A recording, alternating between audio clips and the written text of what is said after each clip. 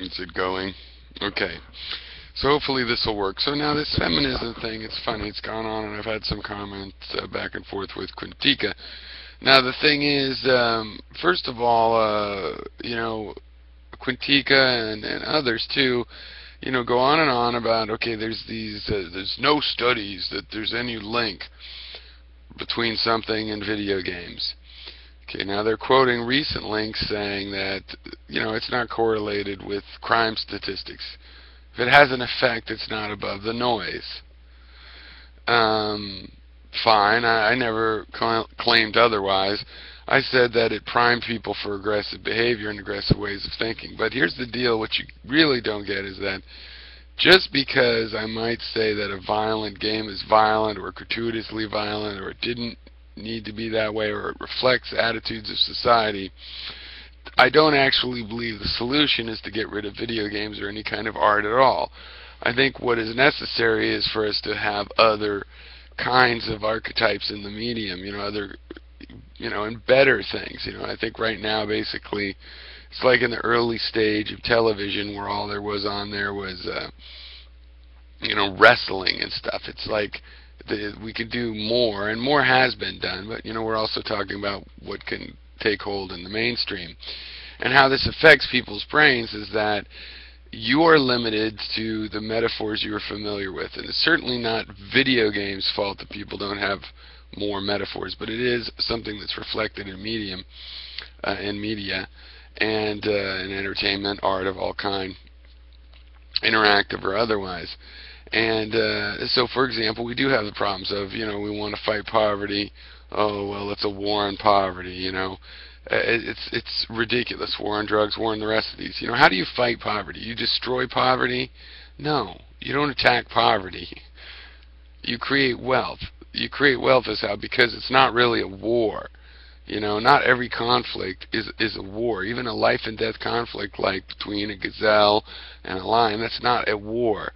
War is an institutionalized thing having to do with our social structures, specifically our nations or other governmental structures. War is a thing. You could try to find a more abstract definition of war. Some people have said chimpanzees behave sometimes in a warlike way, just in an arbitrary, killing not for food. But of course animals will do this for territorial reasons. So is war related to that? Yeah, but it's also a different kind of a thing. I think when I say war, I'm talking about things like the Iraq War, right? Okay, and this is the source of where slavery came from. Really, all the models of martial societies and oppressive regimes come from this model and history of war. So, we ought to have other metaphors, and the solution is to be exposed to those metaphors. And the way we could do that is by promote a medium as more than what it currently is. And, Quintica was saying one thing, he's like, well, so what? So, okay, we admit, there's the damsel in the distress trope and Donkey Kong, who cares? Who's that hurt? Well, you know how the MGTOW and the MRAs complain about women taking advantage of them, or there's this guy, Happy Cabby, he's an old YouTuber I happen to still subscribe to, and he's had a couple stories like this, one just recently. He's some girl, and then ends up wanting her phone bill paid, and then she disappears, and then of course she comes back with an excuse and wanting to make up until another bill needs to be paid, kind of thing, and how he gets taken advantage of. Now, I think, they probably blow this out of proportion to a certain degree in the sense that we all have our own responsibilities and whatnot, but it is a thing. And how do guys fall into that and get taken advantage of? Well, this damsel in distress is a big way. They think they're helping the damsel in distress, and part of that is that she's going to be thankful, and she gets the kiss at the end of the game, or the fairy tale, or, like Anita showed, getting a little more, getting busy more than that. And this expectation, this false expectation, which has no realistic, this is not how the world works. It's not how gratitude works. It's most people sooner or later figure this out, one way or another. So doesn't that raise the question of where does it come from then, if it's not the way things are? Well, it's these fairy tales that y'all have in your mind, and you need to expand and have some other stories and some better stories.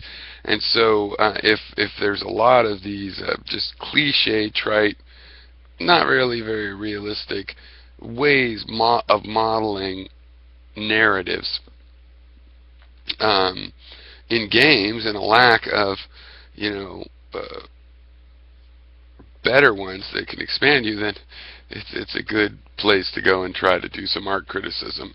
And I mean, take films. Sure, we still have a bulk of Hollywood films that are kind of crap, but even Hollywood's made some very good films, and in the past it's had some eras where it did really pretty good, and maybe never the bulk of them are the mainstream, but it's had a breadth, it's filled out a bell curve at least, where, there are thought-provoking pieces of art that help you think in an expanded way, give you new metaphors to understand how the roles and relationships of actors, so-called philosophically speaking, in the world interoperate.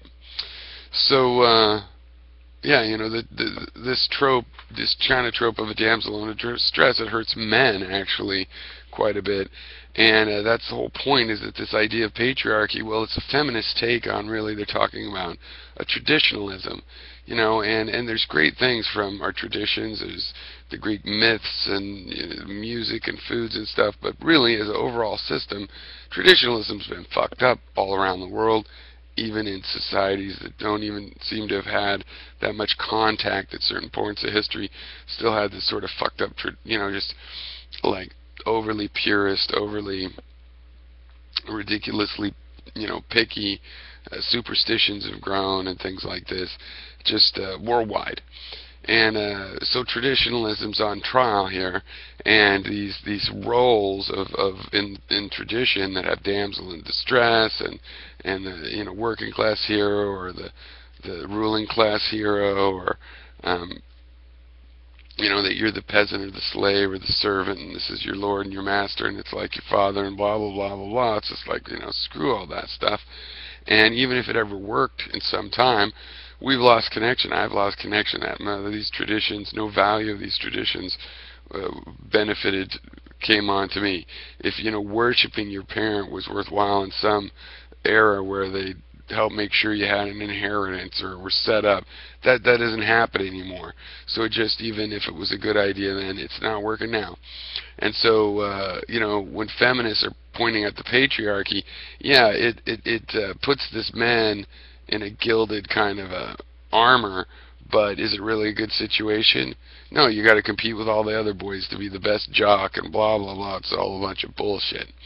So these tropes, like the damsel in distress trope, this is how men fall into their googly-eyed, when your guy friend is falling for some woman you see she's just taking advantage of him. It's these kinds of illusions that make that possible, because it affects your psychology.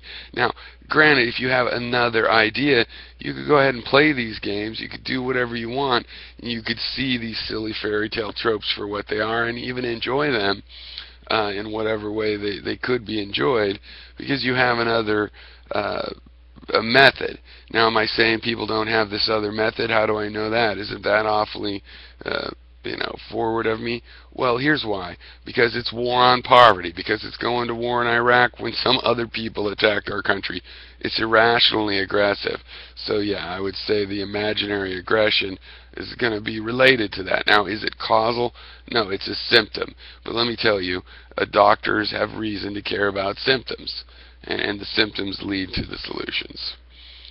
So anyway, hopefully you could hear that as it was intended, and that this thing recorded this time.